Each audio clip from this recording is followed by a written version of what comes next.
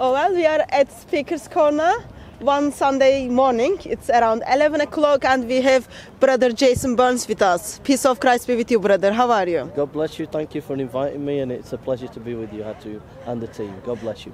So, I know you are traveling all the way from Manchester, and I know you left 12 o'clock midnight to be here today. Yes. So, it is always a blessing to have you at Speaker's Corner alongside with us. So, thank you. So, what brought you to Speaker's Corner beside my invitation? To preach the gospel, to share the gospel, to be with your team, and just to share the love of Christ today. Thank you for coming.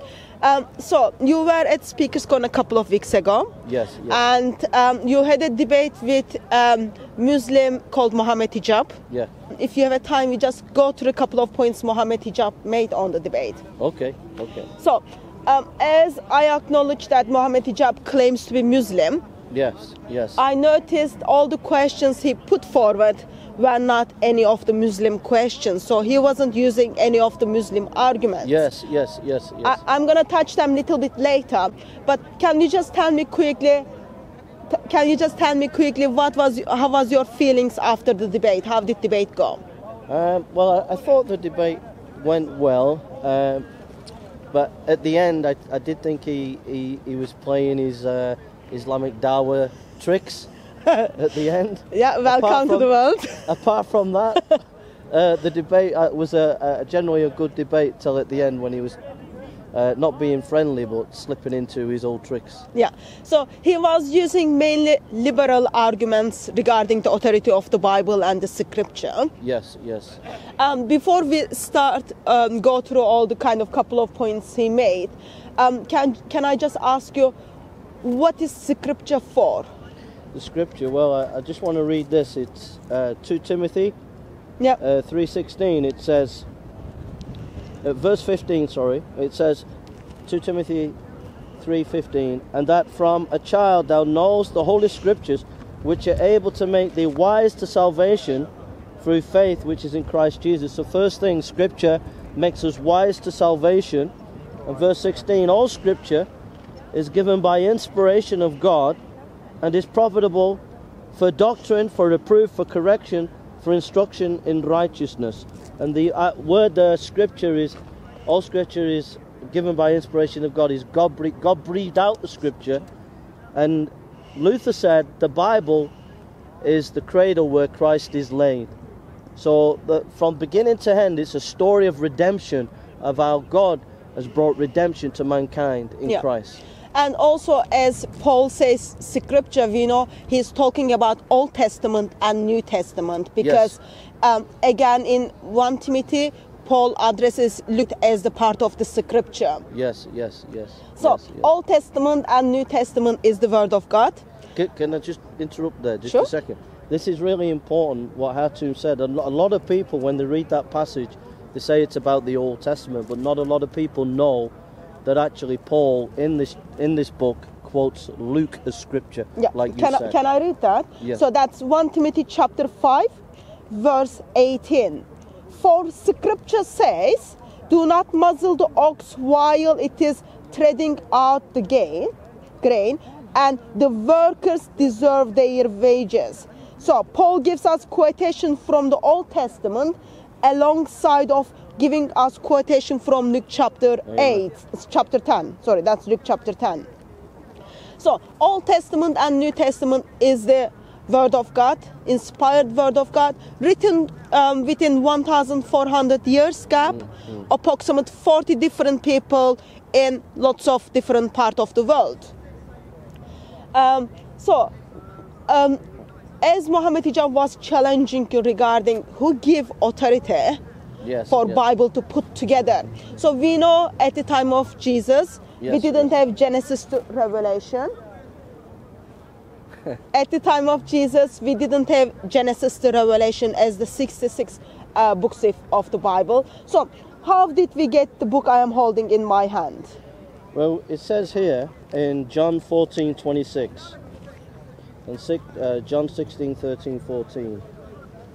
It says, but the help of the Holy Spirit, whom the Father will send in my name, he will teach you all things and bring to your remembrance all that I said to you. So the Lord gave authority to his apostles and to his to those at the time to write scripture. That's the authority there that he would teach them. Yeah. So the authority is ultimately resided first of all in God and the inspiration of the Holy Spirit, and God testifies to his word. But the people who wrote it had authority because they were called of God as well. While Spirit of God intentionally involves for Word of God to put together. Yeah. As he engages with the disciples and apostles within the first century,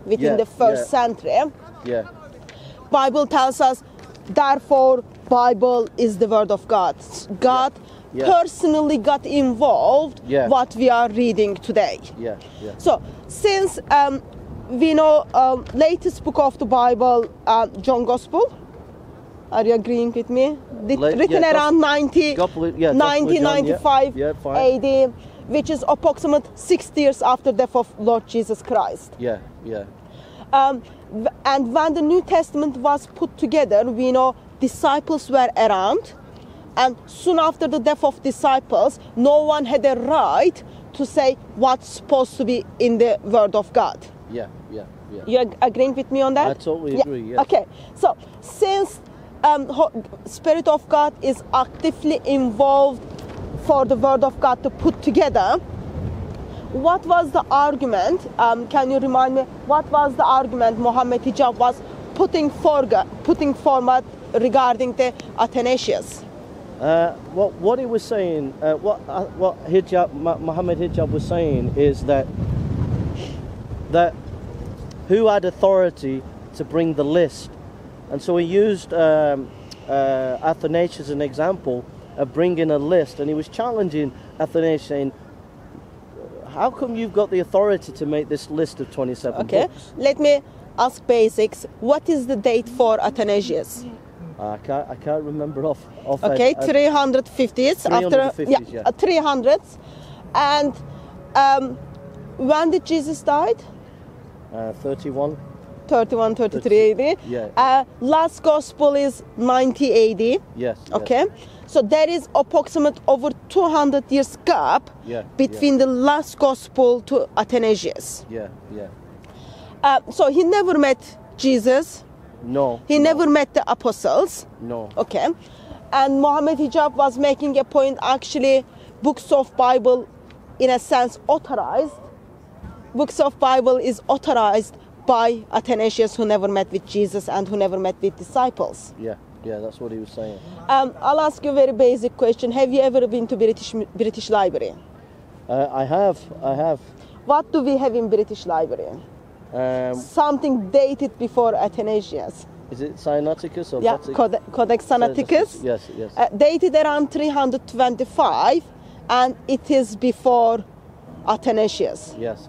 So Athanasius did not put together this supposed to be in the Bible. He just shares the information with us what people are using. Because we do have writings and physical Bible before Athanasius in our hands today in British Library. So what is your quick response to Muhammad Hijab's argument? Well, basically what you've been saying is it goes much earlier. It goes into the 1st century.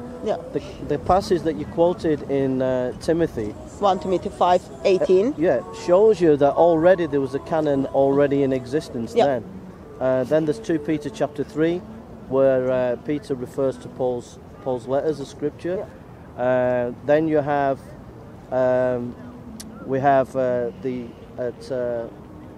at Ryland's Library, we have a fragment of the Gospel of John chapter 18, which shows you that it was written in the 1st century. Then we have quotations of the Didache, Ignatius, Polycarp. These are just coming at the end of the 1st century, beginning of the 2nd century. All quoting most of the New Testament when you put them all together. So there was already a canon. There was also they also loved to use codex. After papyri, they loved to use codex, and that was a unanimous thing that they did. And that's like a book form. And a book form means that they collected books, like you said with the Sinaiticus and Vaticanus. So already in the 1st century, through Polycarp, through Ignatius, through the Didache, there's vast quotations of the New Testament going on.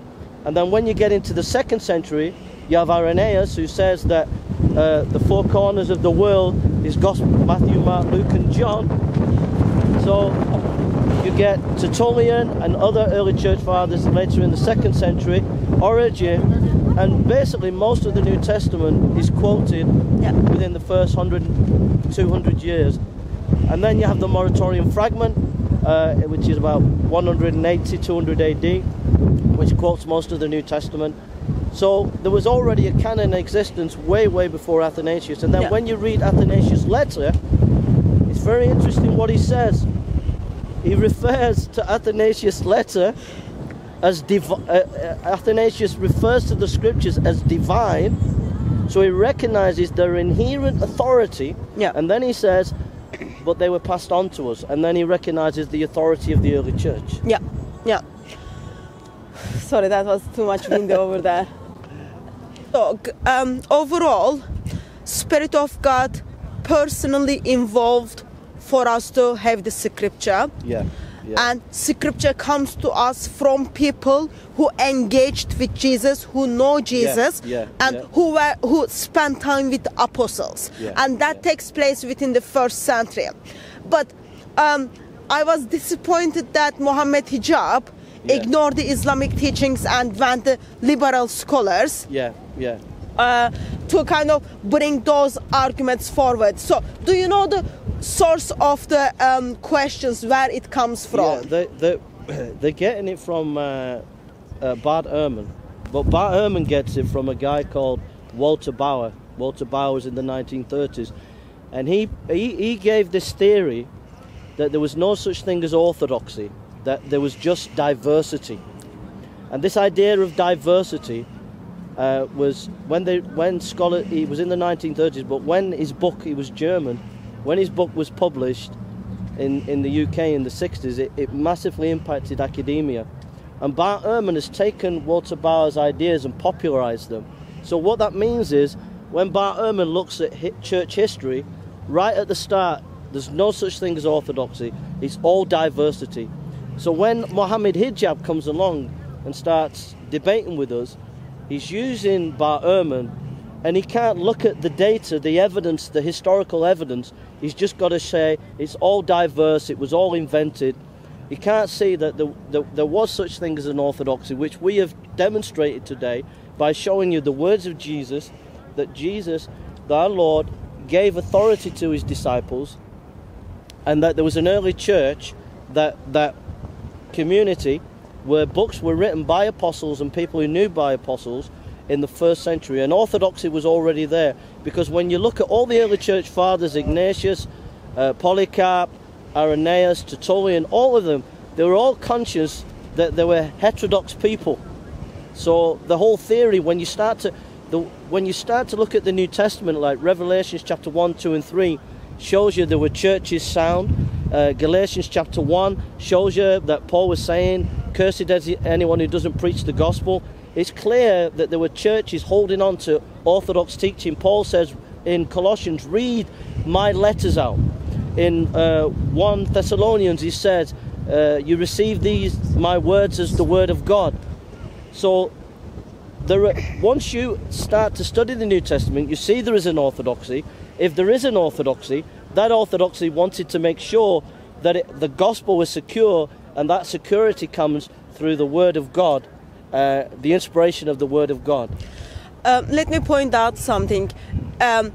Muhammad Hijab, in his conversation with you, he was expressing Gnostics. Yes. Can you just remind us when they were written?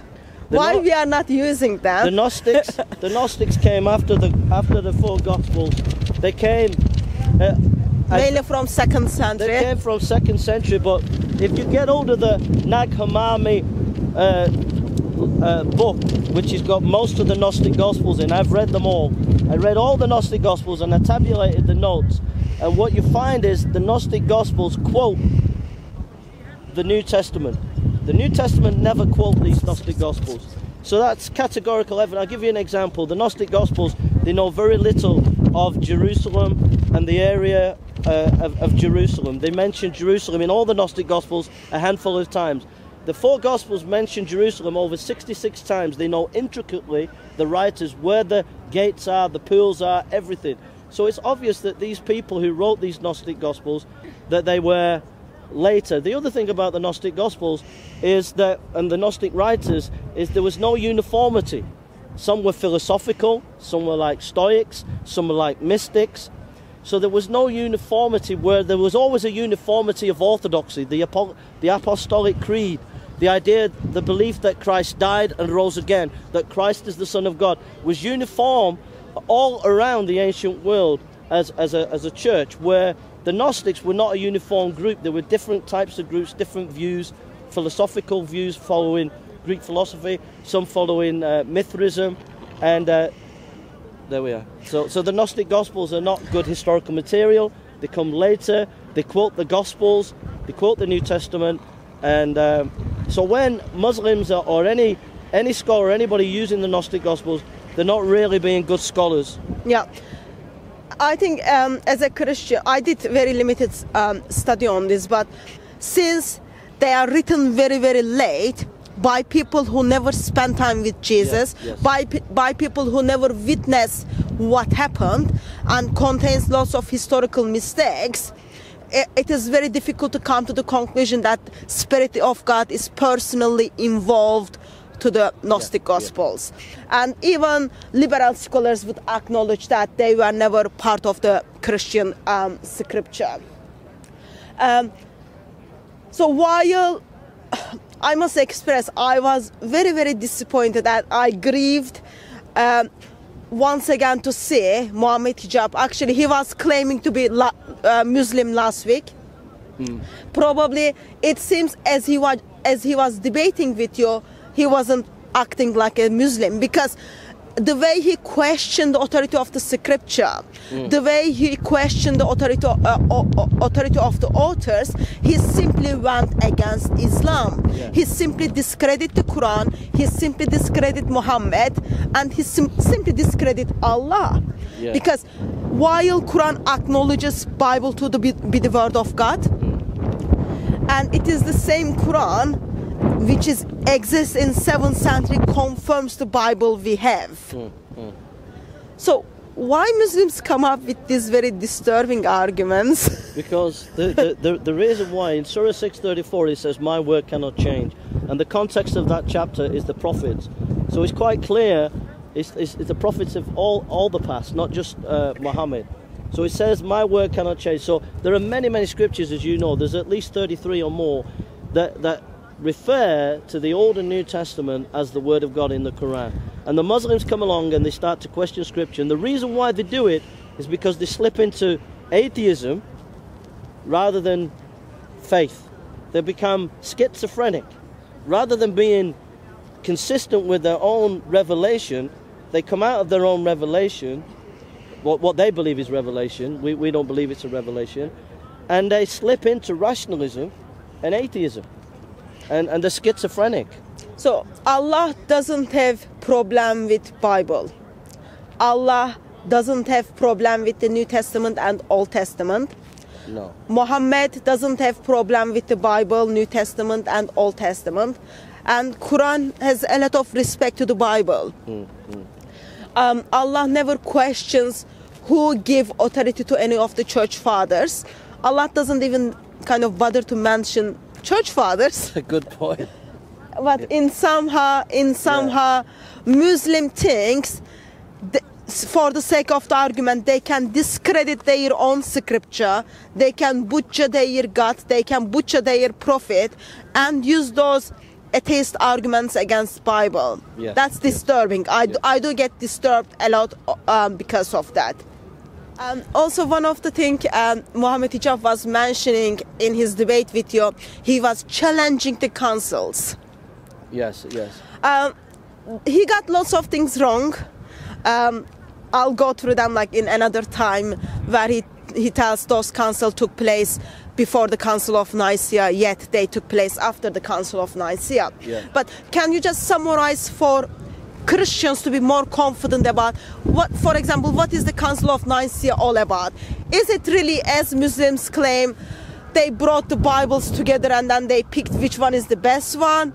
Does it even have to do anything with it? The Council of Nicaea, there was a battle going on in the empire at the time between Arians, which are like the Jehovah's Witnesses today, who say that Jesus was a man, or Jesus was not God, and the Orthodox, who said that Jesus was God in the flesh. And there was a battle to try and win the heart of the empire, and Constantine called the Council of Nicaea. Now, when he called the Council of Nicaea, many of the bishops, what people don't realise, many of those bishops have been through persecution. They've been burnt, they've been beaten, they've been battered left, right and centre. So many of them were men of God who were not frightened of political leaders. They just wanted to say what the Word of God said. So the idea, what Muhammad Hijab was saying was this belief that we have about Jesus, about the Bible, it's all political. It was all created political. But the bishops just wanted to say what the Bible taught, and the Nicaea was about who Christ was. Was he God incarnate? Was he God in the flesh? And the main guy behind Nicaea was the secretary, who was Athanasius. He was behind the scenes trying to encourage people to keep to the faith. And a lot of atheists, internet atheists, and a lot of Muslims today, dawah teams, they don't do proper scholarship. They don't read the sources. I asked Muhammad Hijab, have you ever read Athanasius? I've read his commentaries. I've read his Against the World, which is called Against the World, which is his book on the Incarnation. He's never read these books. And he's talking about Athanasius. And a lot of internet atheists, a lot of Muslim dawah teams, they don't actually read the sources. And if you read the sources, the Nicaea is about the deity of Christ. It's nothing to do about the Bible, putting the Bible together. That's a myth created by internet atheists and Islamic dawah teams.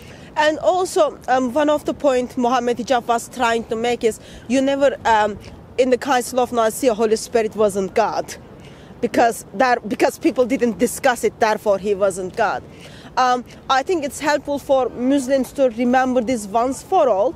As people to put together the Christian doctrine, they formulated, they used something called Bible. So they went to Bible, they look at what Bible teaches about identity of Jesus, what Bible teaches about deity, identity of Holy Spirit. Therefore, they come to the conclusion that Christians believe in Trinitarian God. It had nothing to do with like, oh, people discussed that in 300 years after the death of Jesus. No, that's just a disappointing argument. I think it's important because Muhammad Hijab uses this argument that, and the Muslim dawah teams use the argument like the Holy Spirit only became God to the Christians like 200-300 years later. But if you look at the last chapter of Matthew, he says, go into all the world and make disciples in the name of the Father, the Son, and the Holy Spirit. So there was already a belief in the Trinity there, so right at the beginning of the early church. So the idea that it was created is ridiculous. Yeah, even it goes much before that. At the time of Moses, when we look at the Numbers, we see Holy Spirit is identified as Yahweh himself. Same for Word of God in the Old Testament as identified Lord himself. So those are just silly arguments. Dawah team is intentionally bringing it up and making more videos about it. Making more videos about it, which is pretty disappointing to mankind actually. But it's internet scholarship. Google, check Google. Can you hear me?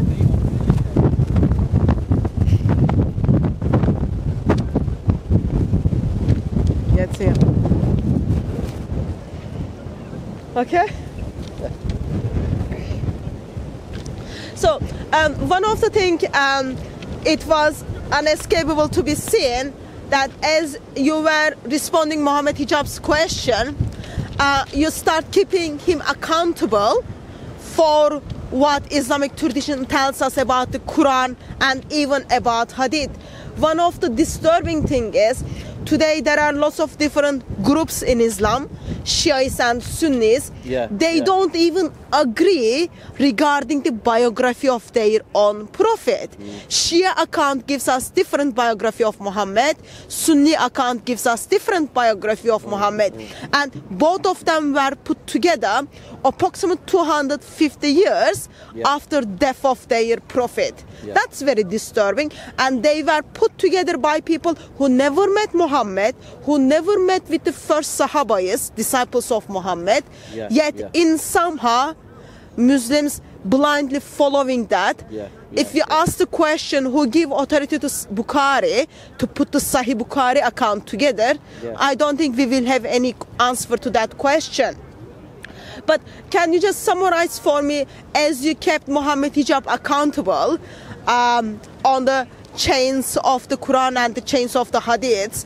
Quran doesn't have the chains, but chains of the Hadith. So what happened? Well, the thing is he took it personal. When we do historical studies, we take objective criteria. We take what the scholars' criteria is. Like, for example, when we're doing historical studies, we use the enemy of attestation. So, for example, to verify that Christ died on a cross, we can use enemies like Josephus and Tacitus. So we're using the best scholarship and the best scholarly methods.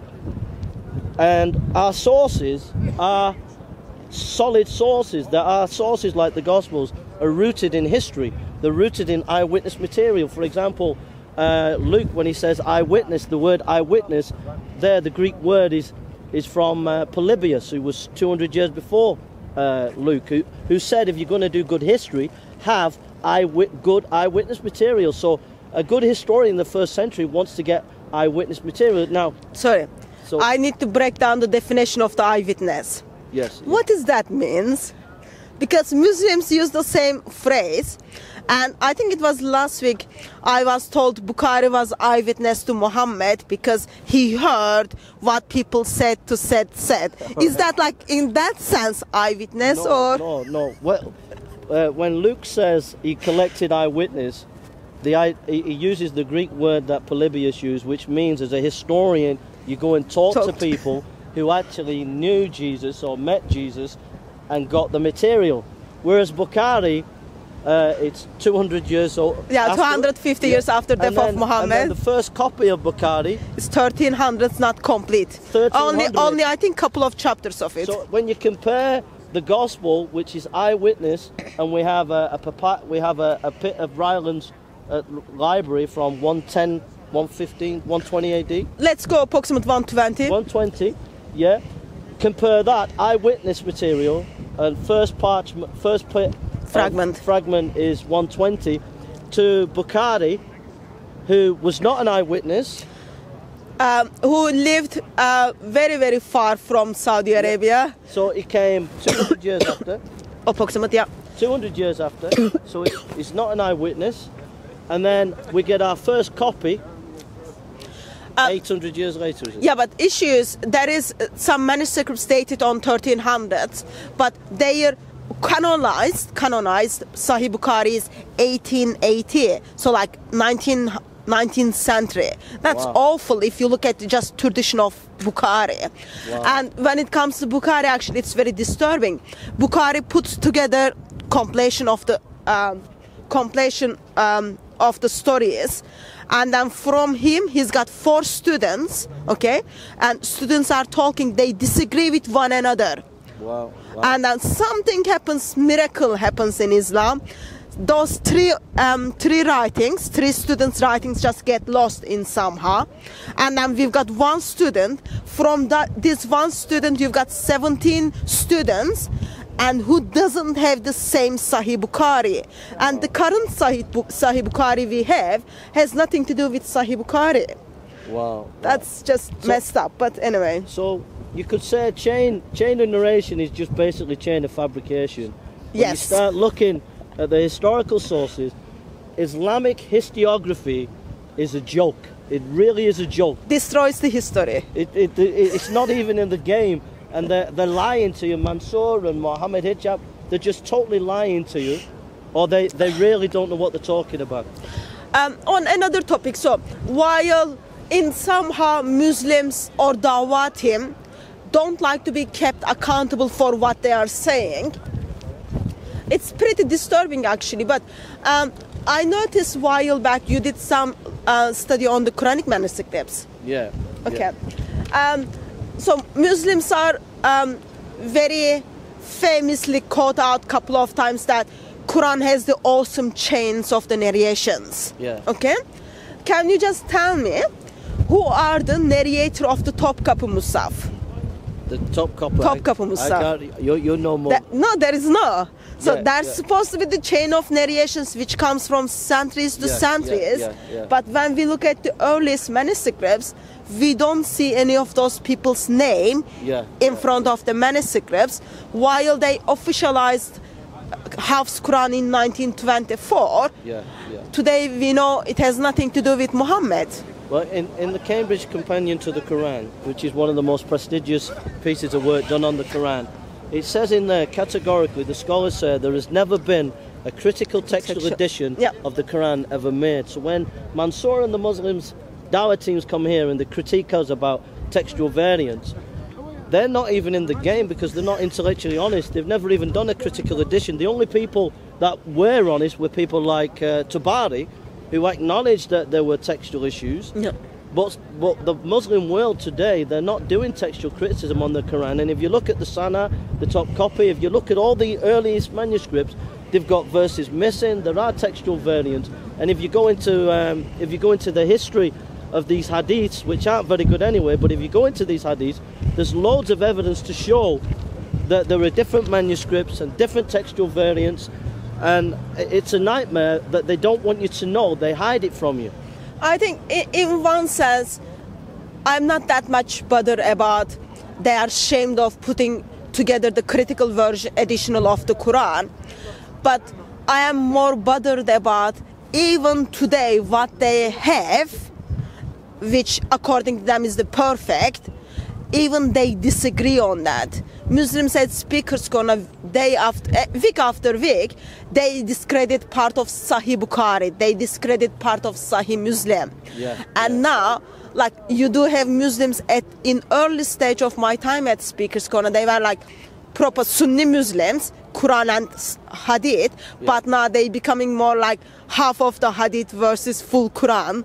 Very soon they will be Quran only Muslims, because as they look at the biography of Muhammad, as they look at the customs of Muhammad, they do get disturbed, all those teachings, and then they start discrediting, and in 21st century they are simply telling us, oh, actually that's not correct, and there is no way they can find out if that is correct or not today. That's like another disturbing part of Islamic history. There's a Muslim scholar called Dr. Salim who's done a PhD on the early hadiths and how they relate to the formation of the Quran. And basically, it's so bad, the evidence is so bad, he's saying we shouldn't use the hadiths anymore because if we do, it'll just discredit the Quran. Scholars can make those claims, but it will be very dangerous if Muslims give up the hadith, because they wouldn't even able to practice their daily life. Without hadith, they cannot be Muslim anyway. So, overall, what we have here, we have the Word of God which we hold in our hands, and as we looked at in the Timothy account, that it is for our salvation. And we look at the Word of God, and Word of God which is the breath of God, gives us what the Word of God Himself did for us on the cross.